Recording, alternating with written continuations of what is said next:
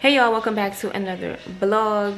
Today is Saturday. It is rainy, it is gloomy outside, but what is new, you'll probably hear my background. That's not here watching his iPad, so don't mind that. I'm trying to get into this apple pie today because it's been a week and a half, almost 2 weeks, and I gotta get rid of these apples. I kind of have an idea of what I'm doing, but it is a two-step process. I do have to make the crust first, but I don't have to like bake the crust down. With apple pies and pies that have more of like a filling, you could just place the crust in the pan that you're making it in and then put the filling in there and just like push the whole thing in the oven, where other pies you kind of have to bake down the crust till it's like really hard.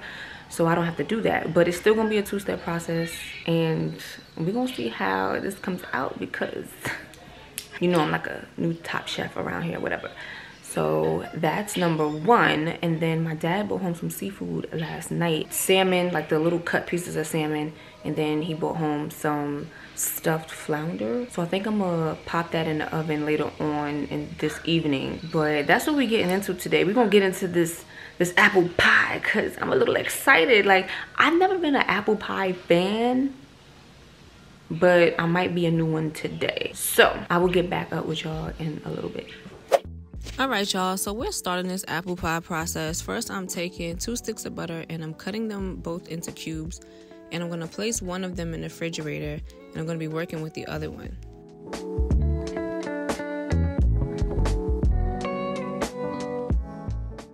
Okay, so this is actually the part for the pie crust and the top layer of the cake. I don't think I mentioned that, but I had to get a mixing bowl and add 1.5 cups of flour, a tablespoon of sugar, and a teaspoon of salt. And I had to add the butter in there and mix it all together and pretty much break up the butter in the flour. So here's the thing. There's 2 ways you can do this. You can do it by hand, or you can do it with a food processor. I started off by hand, as you see, but then I did switch to the food processor. That kind of helped, but I ended up having to go back to the bowl and kind of just breaking up the bigger pieces of butter by hand. So you got to really have clean hands, especially if you have long nails like me, because it's definitely going to get in your nails.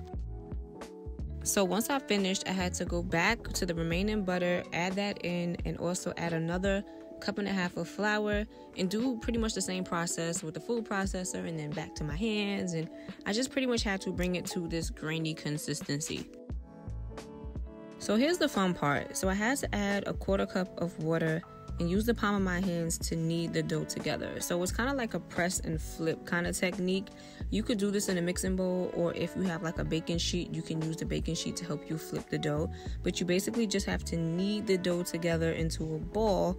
And then once you get it in the ball, you want to take, if you have parchment paper, you can take parchment paper and kind of just wrap them together tightly and then place it in the fridge. Now, you do want to cut the dough in half before you do this. So you want to have 2 pieces, because one is going to be your crust and the other one is going to be the top layer.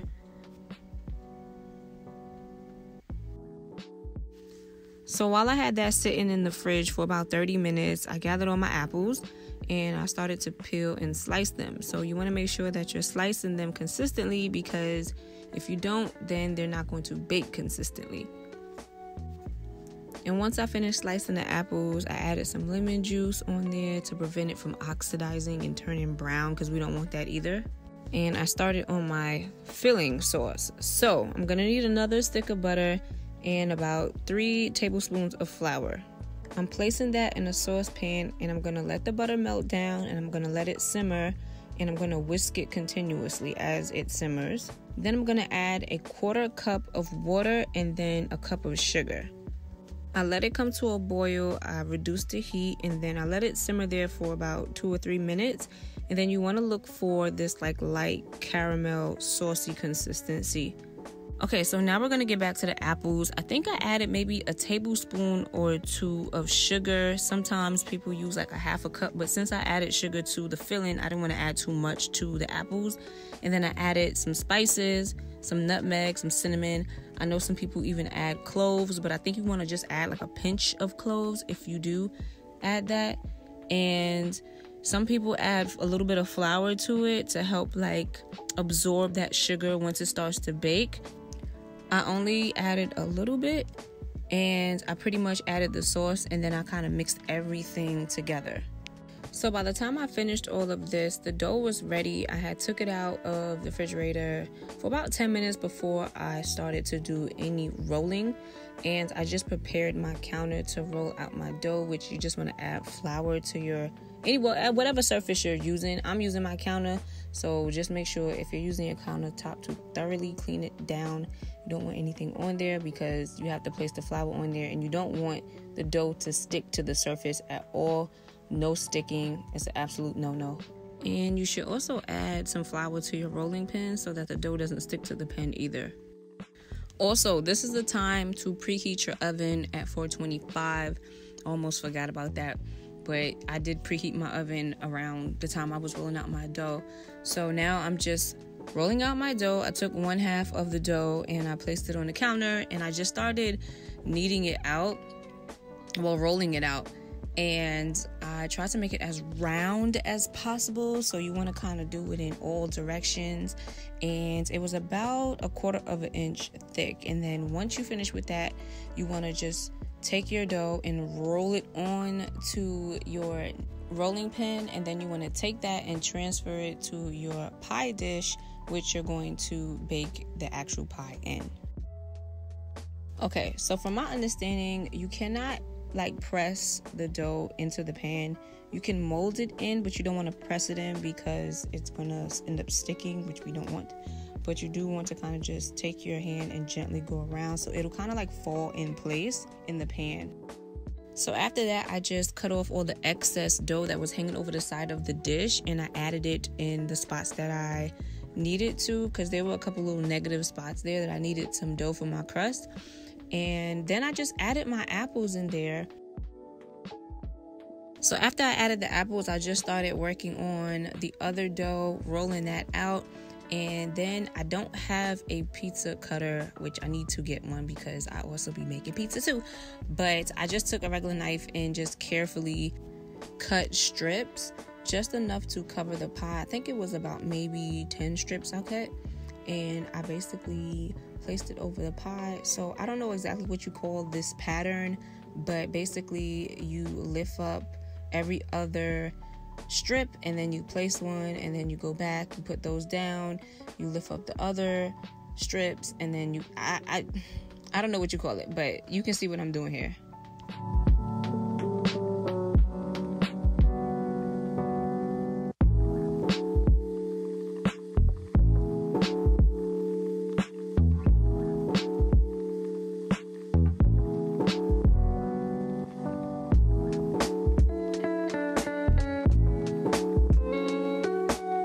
So I just cut off the excess that was hanging over the edge, and then I just incorporated that into the edge of the pie. And then I just pinched the edges together. I cracked an egg and beat it with a whisk. And then what you do is you just take a brush, or I have a silicone brush, and I pretty much just brushed it over the top of the pie, and this is what's going to give it that really golden brown look. And then I just placed it in the oven. So since the oven is already preheated to 425, you want to bake it for about 20 minutes, and then you want to turn the heat down to about 375, I think it was, and then bake it for another 45 to 50 minutes. And if you notice that the crust is starting to brown or get golden a little too fast, you can just cover it with aluminum foil, but you don't have to cover it really tight. You could just do a loose covering, and that was it. This pie came out so good. I wasn't expecting it to be this good because it was my first time, but I think I have unlocked a new talent for myself because I am super proud of me right now. And then here was the dinner that I cooked also later on in the evening. So I just gave y'all a little bit of that. But my pie came out so good. Saturday night's dinner and dessert was top tier.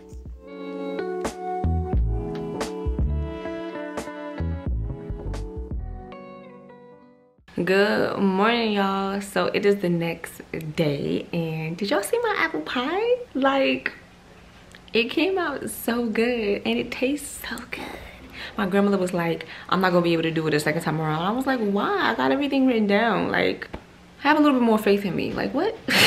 But yeah, it came out really good. The dinner was good. I didn't really like the stuffed tilapia a little bit too much. I don't know if it was like, I can't describe it. I want to say it was like a tarty kind of taste. I know it was like, it was stuffed with tuna, but I don't know if they like put like pickle juice or something in there. I don't really like my stuffed anything, especially seafood like that. I rather have like a cream of mushroom kind of taste, maybe with like some crab meat or something like that. That's how I like my like stuffed any type of thing. But this was kind of like on the more pickly, tangy side, so it was okay. It was good for somebody. It just wasn't my thing. But overall, dinner was great. Oh my god, what's the matter? I want to eat my pancake upstairs. Why would you want to eat your pancake upstairs? Because I want to. Yeah, anyways, so everything came out really good. Like, dinner was it last night. So today we are going to what they call the pumpkin blaze in Long Island, and basically it's a big jack-o'-lantern display of like 7,000 pumpkins. I think they said it's like 12 people that do it, so that's crazy to me because it's like, when do y'all start doing these things? 7,000 pumpkins, 12 people. That's amazing. That's immaculate. Like, I've never heard of. But we're gonna be doing that later on this evening. So basically I gotta do my laundry and I have to cook early today. And yeah, it's already almost 12:30 and I have not started anything. So we gotta get this ball rolling because I'm already like running behind time.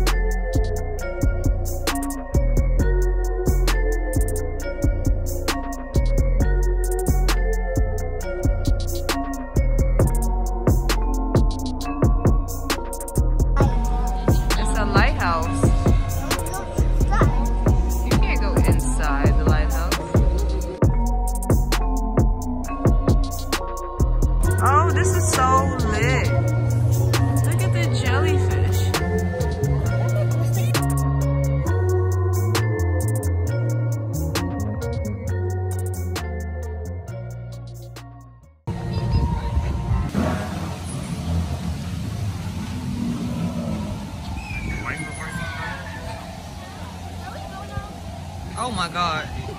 She a hater. I don't like this house. Look at the... Yo!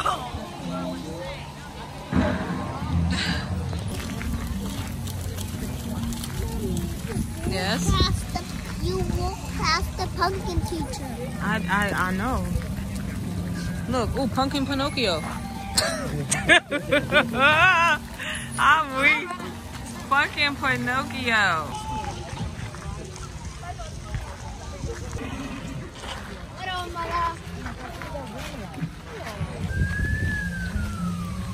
Look at the ambulance and the police car now here. Talk about it. I don't see anything interesting that I'm talking about.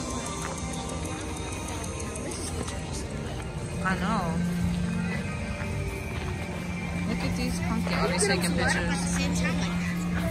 Lights. You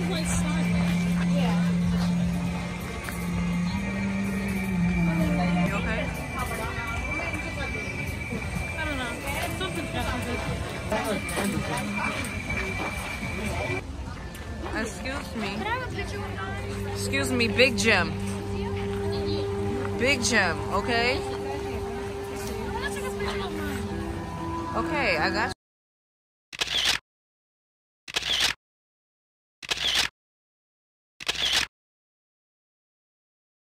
Hey y'all, so it is the next day. It is Monday. Papa had to stay home from school today again, unfortunately. Last Monday, he had to stay home because he was sneezing and he had a lot of mucus and I think this is really like the back end of his cold because he kind of developed this really hard cough, maybe like Saturday evening. So I could not send him to school like that. Like, poor thing, he barely can even get the words out his mouth. So I had to run out to Target this morning and pick up some cough medicine for him and a couple other things. So, my poor baby. He always, like, gets sick fast, or he's always, like, the first one to get sick. And Kyra was not like that. I think Kyra was maybe a little over a year the first time she got sick. And I remember, I think it was New Year's, and it was one of the coldest New Year's to date. I was sick, and my friends was like, oh my God, girl, you gotta come out. Please come out. And I ain't wanna go out. I'm like, I'm sick. I really don't wanna go out. Okay, fine. Whatever. Went to some spot, if I'm not mistaken, and I remember, it was in Harlem. Had a blast. Liquor got in me. I ain't know I was sick no more. Until the next morning when I had to go to work while early. If I can remember, I don't think I got home till like 6 o'clock. Went, took a shower, got dressed, went to work for 8 o'clock. And back then I had like half shifts. So I think it was like an 8 to 12. And then, yeah, I just could not get through it. And I think they wanted me to stay like until 5 o'clock. And I was like, I'm clocking out at 11:59. Peace. So that time, Kyra had got sick because I was totally out of it. Like, I remember I came home and I just laid on the dining room floor on this mat that we had, and she was crawling all over me in my face and whatever. And I remember she got sick, and that was probably the first time she ever got sick, and it was only because I was sick and she was in my face. So I've never really had that issue with Kyra. Nowadays she has more like allergy problems, and then if she does get sick, it's like a slight cold or something, but it's not too often, or she always talking about her stomach hurt or something like that. But this little boy here, he is like the germiest. Like, I don't understand. Like, and I try to get him to wash his hands all the time and make sure you're covering your mouth when you sneeze or you cough or anything. Like, I try to keep him as clean as I possibly can. But now that he's in school, I just feel like kids they just catch anything that comes. So I don't know, he already was getting sick a lot, so now that he's in school, it's just like so yeah, that's what's going on. But last night was amazing. Last night was really nice. It was definitely giving the Halloween spirit. It was definitely giving fall vibes. This is my time of year, so I absolutely loved it. It only was like a 40-minute walkthrough, and I think they said you can stay up to like 2 hours on the website. But yeah, it was only like 40-45 minutes. You can pretty much stay as long as you like, and I think we went at the right time, even though we was running a little behind time based on the tickets that we had. But yeah, it was really nice. The craftsmanship. I mean, what? First of all, I carve a pumpkin every year. Well, I've carved a pumpkin every year for like the last 3 years, and that pumpkin is no joke to carve, okay? So the craftsmanship of it all is just amazing to me, and I have to go and double check, but I know one of the promo videos, I don't remember if it was from this year or last year, said that there was only 12 carvers for about 7,000 pumpkins. That's crazy. But I'm not gonna hold you. Like, when at the end of the trail, there was like a gift shop, and they had pumpkins there. I guess if you wanted to get one, you can buy it, but they had the carver on site, like one of the carvers, and they were there carving pumpkins, like right there. So I'm like, I guess if you wanted to get a carved pumpkin from them, you could buy it, but I know that was gonna be expensive because, baby, of course they try to rob you at the gift shops. Like, why wouldn't they? They always try to rob you at the gift shops. Like, Kyra picked up a blanket, like a throw or something. I guess it was like a Halloween throw. She was like, oh my God, I want this $55. I said, girl, if it's gonna be $55, it needs to cover the whole family on the couch, okay? Not just one you or one me. Like, it's not worth $55. So that was that. I wanted to get a keychain because it wasn't really too much I needed. There was a lot of like recipe books and stuff, but yeah, the keychain was $15. I was like, no, we're not doing that. So Naira wanted this, you know the book, The Little Blue Truck? They had a Halloween edition. So, of course, he wanted that. That was only like $13.99. And then Kyra got these little bat earrings that was made out of, it's like beads and fabric. And I think that was like $13, $14. But, yeah, they be trying to rob you at the gift shops. Oh, my God. But, yeah, it was a really, really good experience. And maybe next time we do it, we'll go to the other location, which I can't remember if it's in Jersey. I know this is like a part of the Hudson Valley like company or association, whatever. So whatever. But either way, it was a really nice time, and I'm glad I got to take the kids out and see that because we really enjoyed ourselves. Even though it was like a short time, it was like a nice little short outing. So yeah. Today's agenda, I just had to finish my laundry. I did not get a chance to finish it this weekend because clearly I was doing a lot of cooking and baking, and then I really didn't get a chance to really finish it yesterday because I got a late start, and then we ended up going to the pumpkin blaze and stuff, and you know, all of that stuff. So anyways, that's gonna be pretty much what I'm finishing up today. I don't think I really have anything else to do. Kyra's still in school, and I gotta go get her, I don't know, probably like an hour or so. But that's pretty much it. So I think I'm gonna end this video here. If you haven't already, don't forget to subscribe, go leave a comment down below, turn on your bell notifications, and also leave a thumbs up because that helps me and it helps the rest of the community. So I will see you guys in my next vlog.